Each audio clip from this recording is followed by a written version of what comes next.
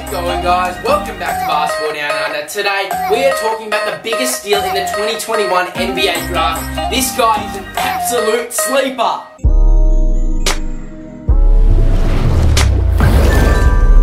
When this guy was in high school, he was my favourite player to watch, with a 43.5-inch vertical and his white. He led his team to a state title when he was at high school and is the leading scorer of the whole of Virginia in history. In college, he's averaged 15.5 points per game, 2.7 rebounds, 2.1 assists, shooting 42% from the field. This guy is the most insane steal of this year's NBA Draft. If you haven't guessed who it is already, it is none other than McClung.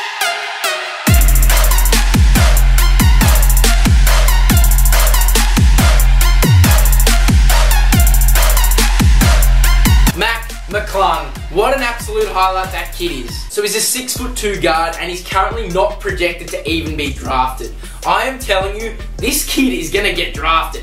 He's absolutely insane. He's definitely going to get signed and it's looking like it's going to be second round if they're not even projecting him to get drafted. But I'm telling you, this kid's an absolute steal. When he was at Georgetown, he really did struggle. I don't know if the coaching management was the best fit for him. But when he moved to Texas Tech, this kid became an absolute clutch machine. On the road, McClung for the win! Oh! In the second half, when the games were close, he was absolutely taking over. McClung was absolutely unstoppable. We all knew coming out of high school he could score with like 40-point games multiple times, and we all knew he could dunk out the building with those insane highlights. But no one knew if his game could translate to the college level, and when he went to Georgetown, his draft stock actually dropped tremendously. I don't know if he was secretly fighting an injury or he just didn't get on with the coaches, but he really just didn't click at Georgetown. He wasn't scoring well, he wasn't playing too good. But the last college season, he moved to Texas Tech, and boy has that kid been an absolute bucket. Averaging 15.5 points per game. It's not the most, but for college level, that's pretty solid. Unlike many NBA prospects coming to the NBA, he already has an NBA type body.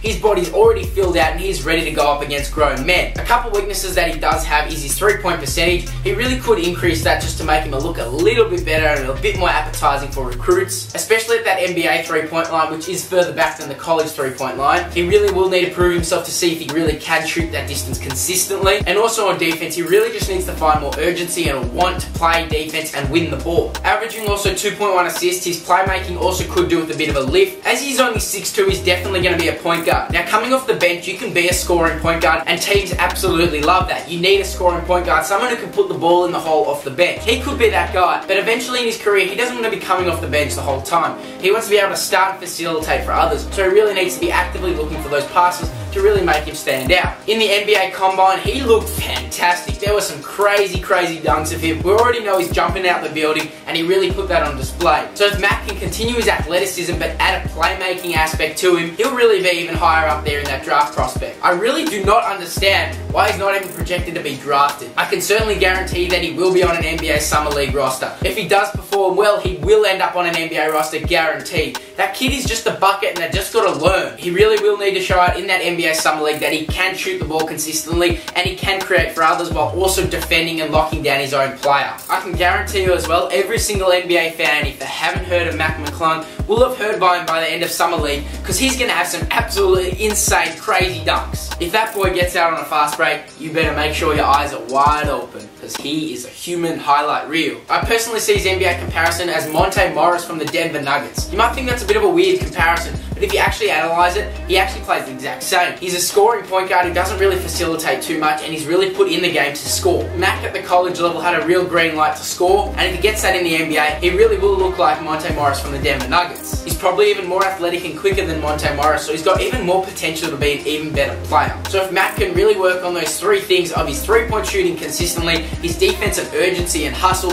and his playmaking, to take that to the real next level, he seriously will be a threat to the NBA, and I can tell you he's going to be picked up. He's definitely going to go in the second round, but he's going to be a big steal. McClung, he also needs a couple years to adapt and really work on facilitating his game, but he really will become a bucket. They've got athleticism. A lot of their athleticism is natural athleticism, and you can't teach that. You are born with natural athleticism, and that really can propel you through the NBA. Anyways, guys, thank you so much for watching. Please remember to like, comment, and subscribe. Share this with your friends, and I'll catch you later.